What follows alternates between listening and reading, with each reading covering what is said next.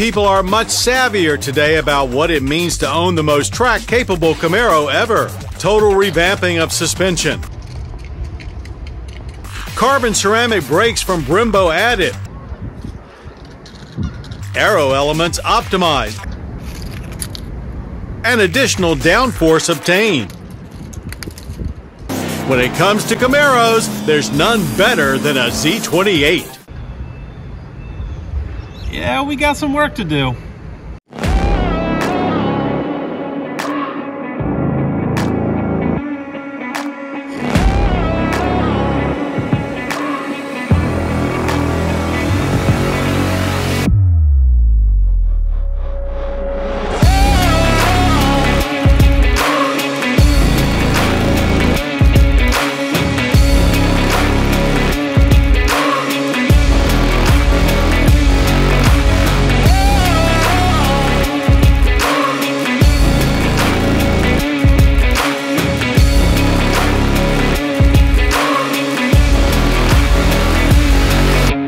The only way to properly fix one of these Z28 Camaros is to use another Z28 Camaro. So we bought two. And the nice thing about having two of these here at the same time is that they sound absolutely fantastic next to each other.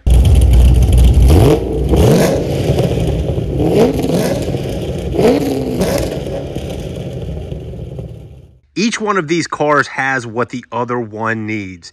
Good front end, but with quarter panel damage. Bad front end, but with a good rear end. The motor is already out of this one, so we can inspect what the damage is, and it is pretty extensive on this car. Essentially, what we're looking at is replacing two front frame rails on this car, or using the rear quarter panel and wheelhouse off of that one to fix this one. The only question is how much damage is actually here, and that is going to be the first thing that we are diving into. Yes, only one of these cars is getting fixed. You all know we have tons of projects going on right now, and well, we're a little bit broke, so we can't afford to fix two Z28s.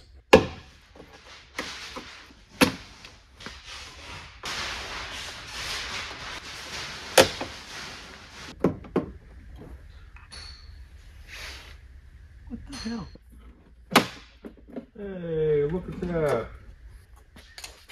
All that because GM was too cheap to put one clip somewhere on this harness besides hidden away.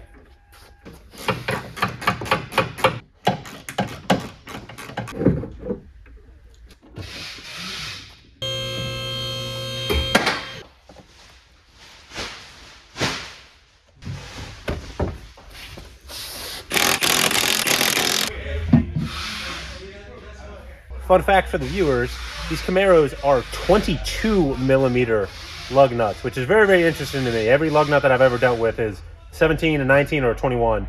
Camaros are 22s, which is pretty funny to me.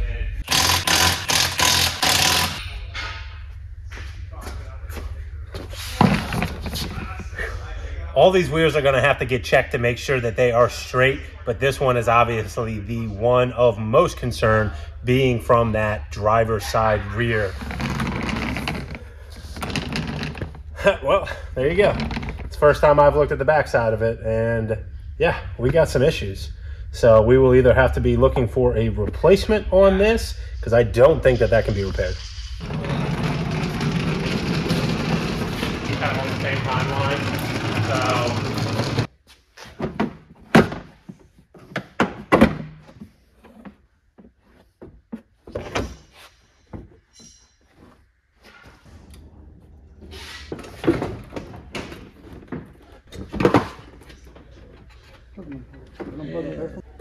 oh yeah, hey, okay, cool.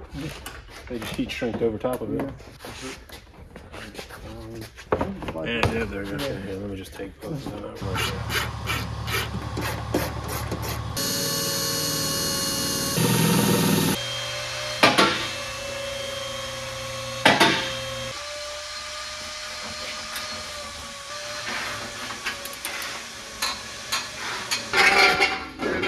Got it, okay? Yeah. Alrighty. That was fun.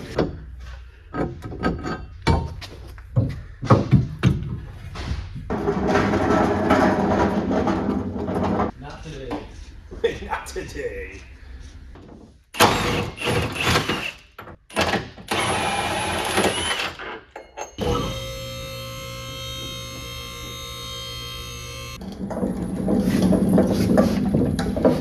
I wanted to wait until this was out to get a good look at the carnage to the rear subframe here. You can see where it just ripped and broke and just completely destroyed. But now that that is out of the way, we can go ahead, get a better look at the chassis, start diving into this quarter panel, see how deep the extent of the damage is.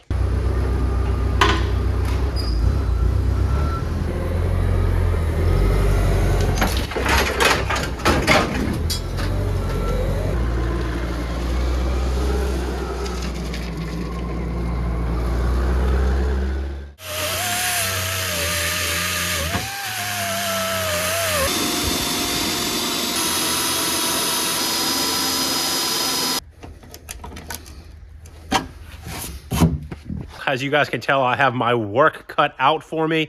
See you in a couple hours.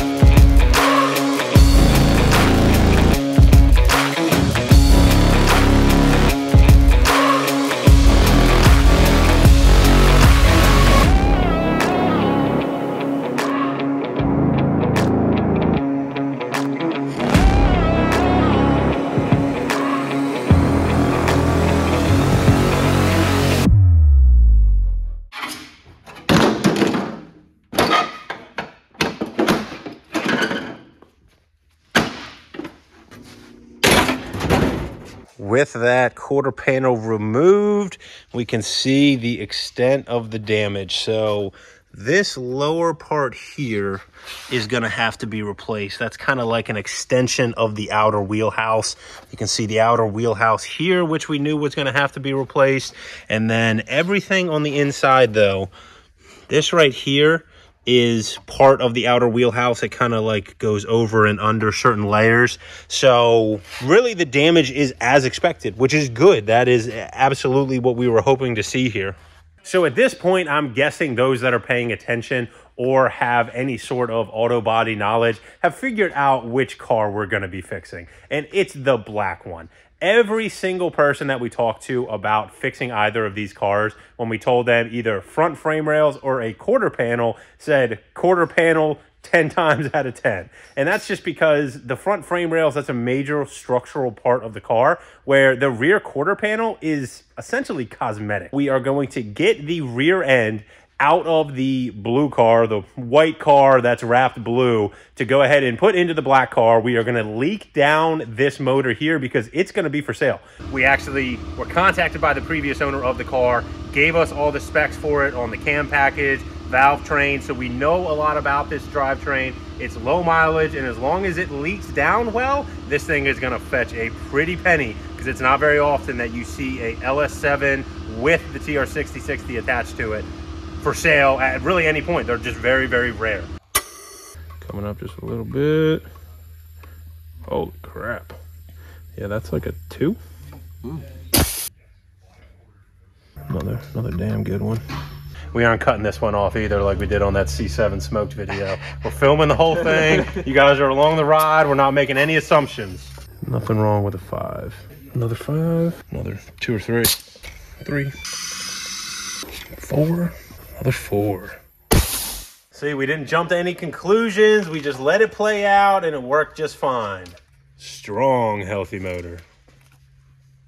Time to go ahead and throw the entire rear assembly into this car. We had to do a couple things beforehand, which luckily went pretty smoothly. This was a brake line. You can see where it's kinked just before the cut that I made, and luckily this line runs all the way over to a junction right there. So we were able to replace it, which is very, very nice. We pulled it off of the blue car, and then also the e-brake cable had sustained some damage, which doesn't look too bad. But the problem is that when you lay these next to each other, you can see that this one is actually like bowed out and it stretched the end of it.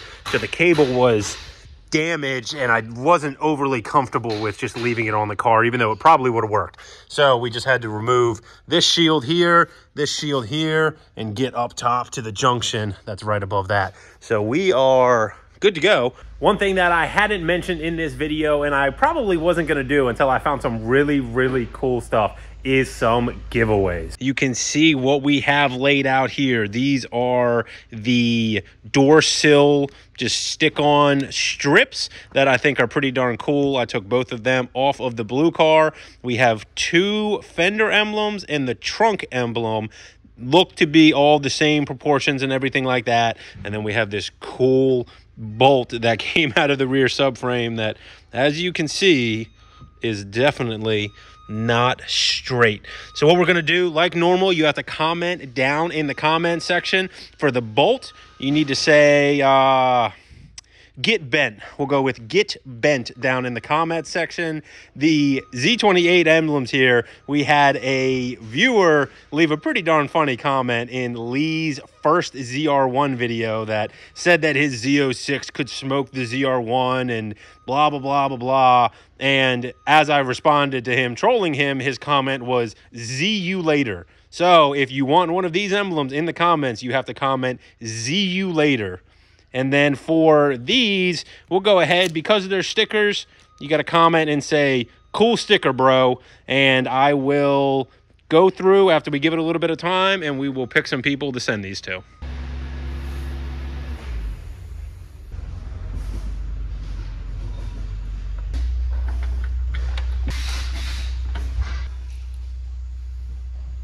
Obviously, I bought brand new crush washers from GM. On a car like this, I wouldn't be trying to reuse crush washers.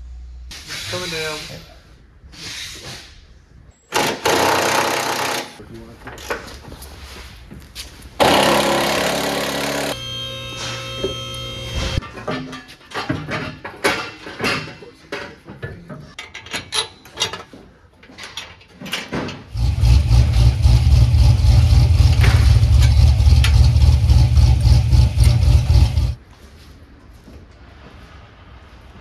The rear end is installed. The fluids have been checked. We bled the brakes. The wheels are mounted and torqued.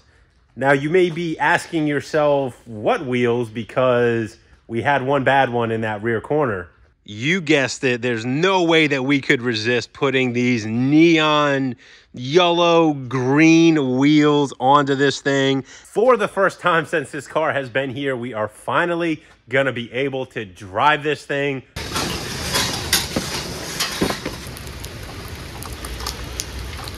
Well, that's not gonna work, but let's go ahead and at least fire this thing up so y'all can hear it run.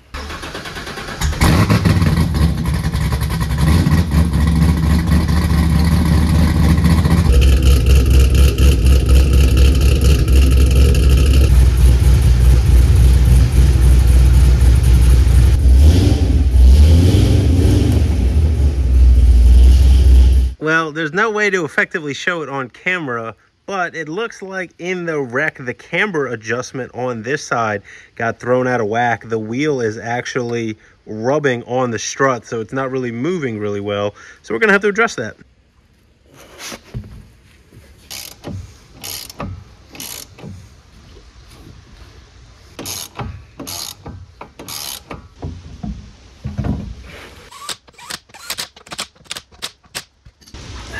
Feels like it's like right there.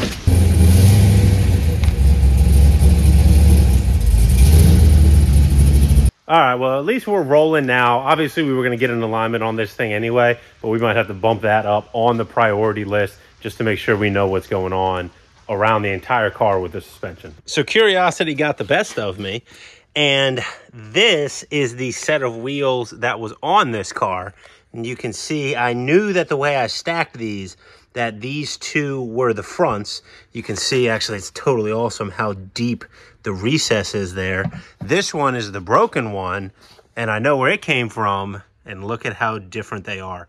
So even though these run a square setup on tires, I bet that the rims are different offset, which means that we need to throw this back on the lift real quick before I head home and see if that is the case, because that would explain our issue.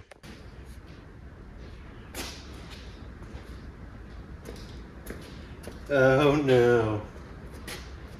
Oh wow. Okay. All right, that explains it. Okay, so when I was mounting these tires, right, you see rotation forward. So these are the two wheels for this side of the car. On this side here, you have rotation going backwards now, but when it comes around to the front, it goes forward. Same thing, rotation forward. But take a look, you see the deep recess right there and the deep recess right there are both on this side of the car. Look at the difference. So this is a rear and this is a rear, and they are both on one side of the car because they mounted the tires wrong. So we are going to have to do some switching around with the tires. Essentially, we just need to switch two. So we need to say take this one off the front here and switch the rotation so that it can go on the back of the car here, and then take that one, switch the rotation so it can go in the front of the car. It is super funny because right when I put these on, I noticed that when I walked side to side on the car, it looked different. And I thought it was because this side was missing the side skirt, so it looked like the wheel stuck out more, but you can kind of see where it lies against the fender flare there, and it looks pretty aggressive, like it's got that tad bit of poke. And then you come around to this side, and it doesn't have that. It's sunken in just a little bit, and again, it's just because of that offset. So we'll get the tires fixed and we'll get this thing running and driving so we can do our first test drive. Now it is time for the part of this project that I have been most excited for: cutting this quarter panel off.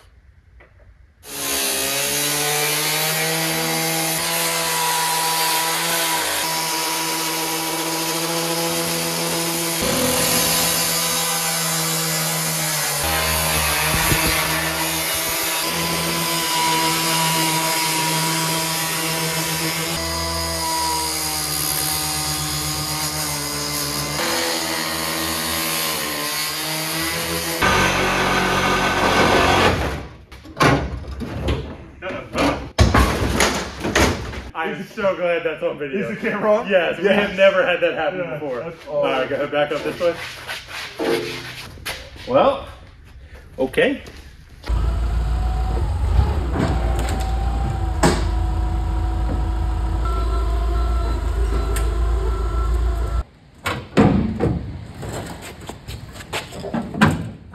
Much harder to get off than anticipated, but well worth it. The VIN plate from the donor Camaro. This is going to get thrown in with the giveaway items that I already mentioned. And we'll bring back from the Porsche smoked video. You have to say down in the comments, I won't use the VIN plate for a stolen car. It's got holes drilled in it. It's got burn marks from sparks. But what it also does have is the Z28 designation right there.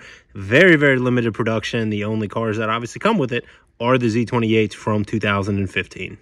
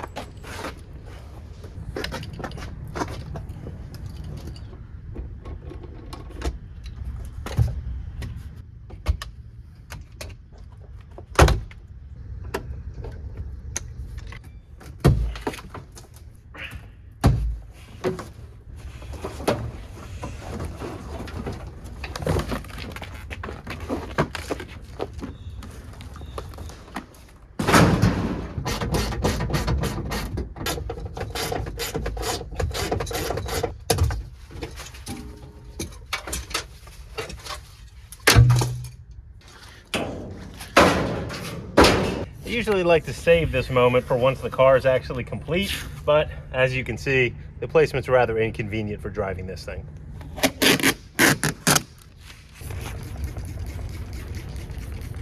This thing will get a proper bath once it's not going to be sitting at a body shop getting all dirty and dusty. But I mean, we can't be driving around a dirty car, right? And because we are so safety conscious here at Scrap Life Garage, we're going to put some reflective tape on the sides and on the back, since technically by the letter of the law it needs it.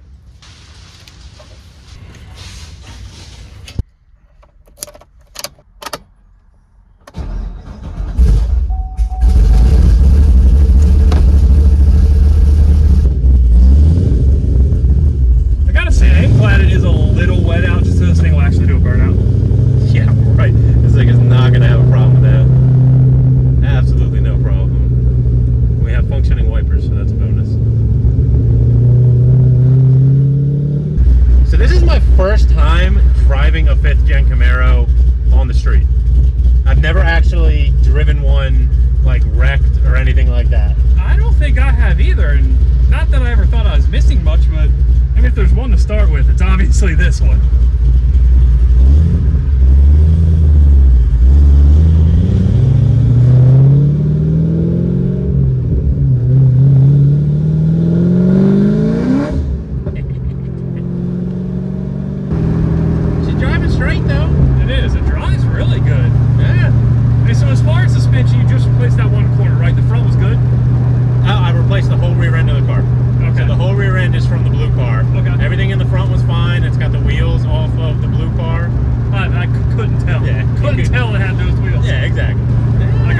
On the trim in the Z28s. That's pretty cool. The like matte black trim, I like that. Well, Z01s are gloss black, right? Correct, yeah. Yeah, so the matte definitely is a little bit nicer touch. Alright, we'll pull in and get some gas, top her off, and then we'll head back. Does sound good. It does. It sounds really good. Almost sounds as good as a Corvette. Something similar about this in certain Corvettes, I feel like. Still a Corvette just sounds better. You get a little bit of enhancement there from the way the Vette looks, and it also helps the sound.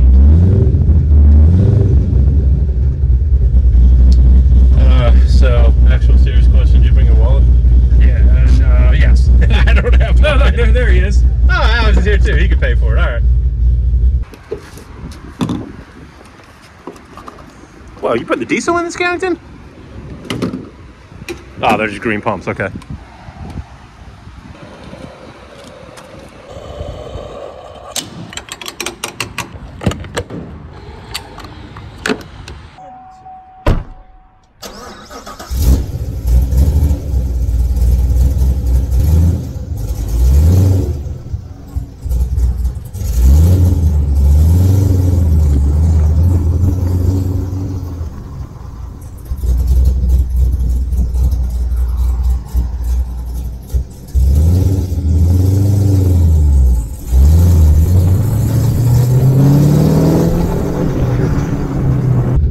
Can't fully test this thing on this test drive, but we can do a little bit.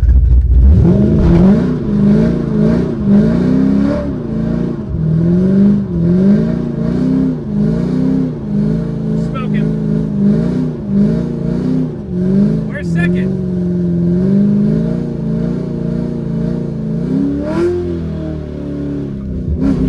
There we go. Gotta say I approve. First driving a 5th gen Camaro. Not so bad. Not so bad. Granted, it is a, you know, probably 600 horsepower one.